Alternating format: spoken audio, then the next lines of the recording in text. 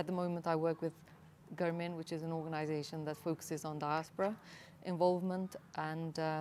I think that has helped me understand the needs of Kosovo more,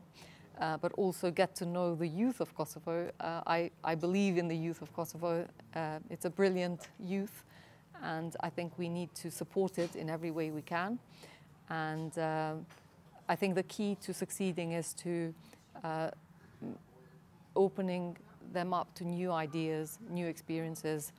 and the message for the youth in Kosovo, for me, is to believe that there is a bright future ahead, and it's something that's in their hands, and that's it really. Kisha këshillu të rritë e Kosovës që me u përqëndru me pas sukses në vendin e vetë, edhe me dhojnë maksimumin për me përmisu jetën në vendin e vetë, edhe me artë e suksesi në vendin ku e kanë familjen, ku e kanë të gjithë pranë. Sepse nuk është aq e lehtë si mendohet të jetë jashtë shtetit. Pa krahasueshëm është më lehtë në vendin tonë ku i ki kontaktet, ku i ki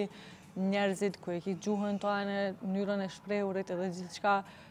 që i ke të ëndën se sa kur shkojnë në një vend huj ku duhet me u ballafaqu me prej fillimit me mësimin e një gjuhë të huj, me krijimin e kontakteve, me njohjen e sistemit, me krijimin e shoqërisë, edhe gjithçka është prej fillimit. Domethënë, nëse je këtu në pikën 50, kthehesh jashtë shtetit, shkon në pikën 0 edhe prapë kemi filluar me mri deri në 50. I think it's important to have a clear target for life,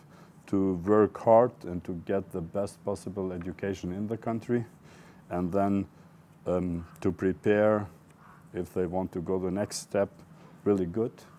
and also to be important